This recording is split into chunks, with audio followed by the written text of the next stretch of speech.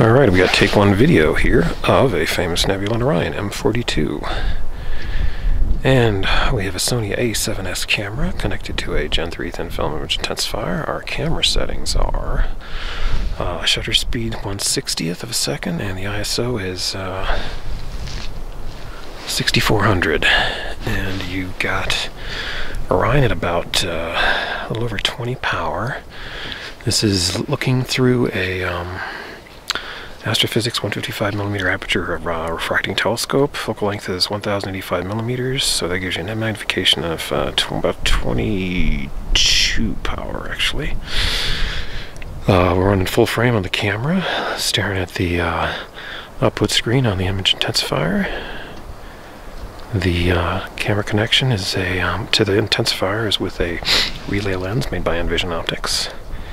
And there's a hydrogen alpha, narrowband hydrogen alpha filter in the mix here. That's what gives us better contrast. So you can see a dark nebula, kind of a little bit of a pillar, kind of in the center lower part of the image, and then above it is a much brighter area. In there somewhere would be the trapezium, which I think barely resolves here with this magnification.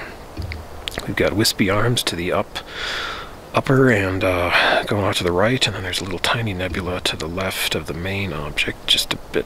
No, in fact, I'll center it if I can figure out how to use my controls. Come on, man.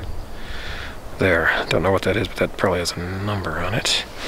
Hey, do I have a stuck pixel?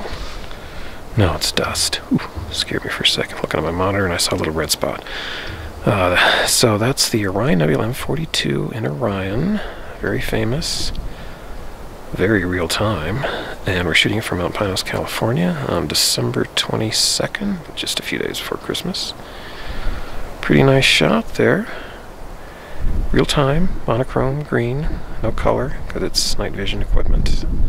No colors possible, unless you have additional filters and maybe additional intensifiers for that matter. So it's a pretty good shot, and I think I'll just recenter here and we'll call that a wrap. 60th of a second shutter, ISO 6400.